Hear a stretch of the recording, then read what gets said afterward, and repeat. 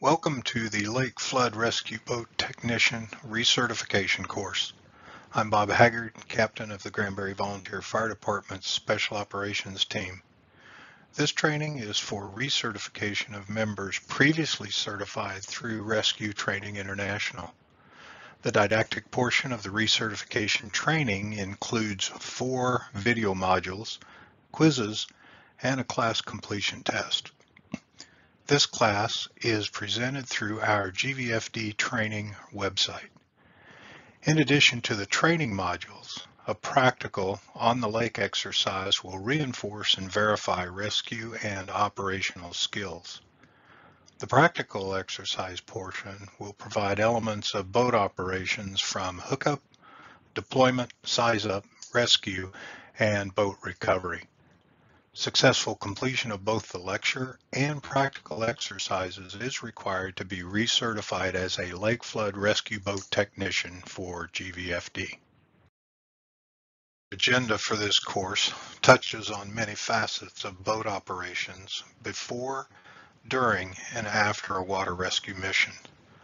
To be successful, all members of the rescue effort must understand the conditions, personnel on scene, and the equipment available. It's imperative that the team work together efficiently and effectively, and this is only accomplished through training. The agenda items listed are both knowledge-based, this class lecture, and skills-based, the practical lake exercise for boat operations and surface water rescues. Safety isn't an action, but the result of a continual process of risk assessment and risk management. Safety, risk assessment, risk management is a continual process from tone out to being ready for the next call. Situational awareness is the key factor in risk assessment and risk management to ensure a safe operation. Mitigation of risk establishes a safe working environment, but a safe working environment does not mean it's not dangerous. Risk mitigation is accomplished by identifying risks, developing strategies to reduce those risks, and by getting the proper training, using the proper tools, and having the proper people. Risk a lot to save a lot. Risk a little to save little. Now we're going to talk about some terminology around hydrology. Hydrology being the study and understanding of water and flowing water. Leeward, downwind. Windward, the opposite, upwind. Whitecaps, wind generating waves. And we see that on the lake, and depending on the strength of that wind, of how big the waves can be. Upstream V, there's a fixed object and water's flowing around that, and you can see that V pointing up. You want to avoid those. Downstream V, you have 2 fixed objects, and the water is moving around and going between them, and you see that downstream V, and that's usually the direction you want to go. Laminar flow, in moving water, swift water, the density of particles and materials that are in that water will stratify top, middle, and bottom. Confluence is 2 bodies of water joining together.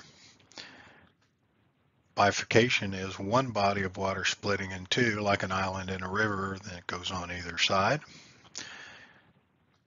Eddy and eddy fence are important concepts of swift water for sure, but could even be in flood water. A fixed object, water moving around it, increases in speed, that Venturi effect, and moves by quicker. And as the slow water from behind in the eddy mixes, you can get some whirlpools and things like that, but it's flowing much faster there. But the eddy, you're protected.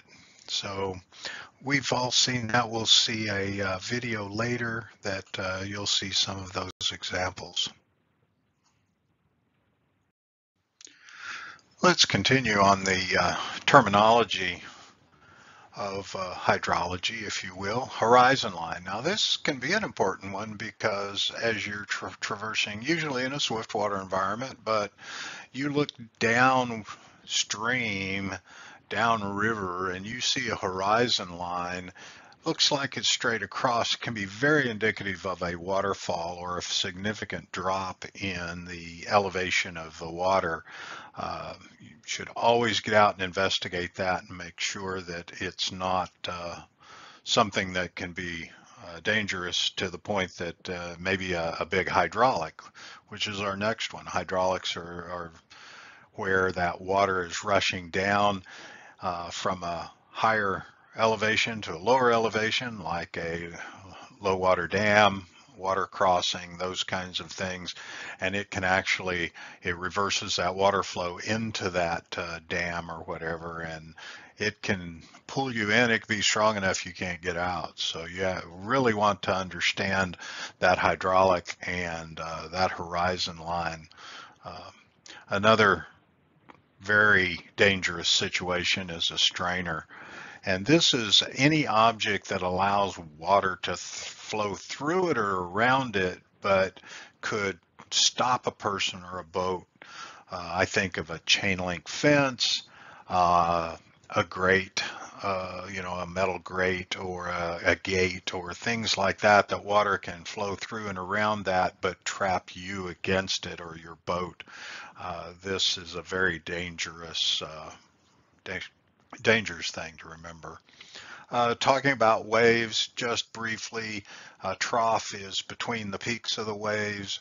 A rounded wave, something's submerged, and you can kind of see that where it just kind of rounds up over it. Peaking, where a submerged object, fairly shallow, but it's really pushing the water up and it peaks over the top of it. Cresting, more powerful, a lot more, it's kind of like peaks, but you have several objects under there, so you see that cresting. That's where the wave train can come in, where you have several underwater hazards.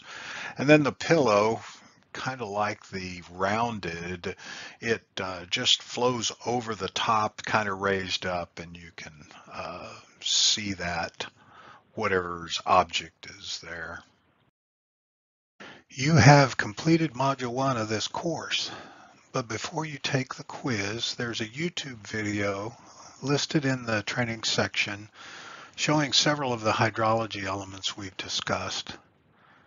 At the 15-second mark, you'll see cresting over a submerged object, and our rescuer fails to avoid it, but he does make sure the rest of his team are aware it's there. At the 31-second mark, you'll see a well-defined downstream V. And at the 44-second mark on river left, you'll see an eddy fence and a small eddy.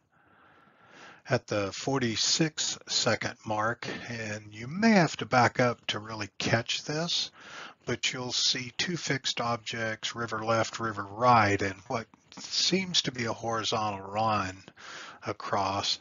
And when you get up to it, it's very evident it drops off a little bit into a small hydraulic, nothing to significance to pull a rescuer back into, but you can recognize it as you're going over. And then jump ahead to the 2-minute, 10-second mark and see how the various rescuers swim across an eddy fence into an eddy. Some do it a little better than others.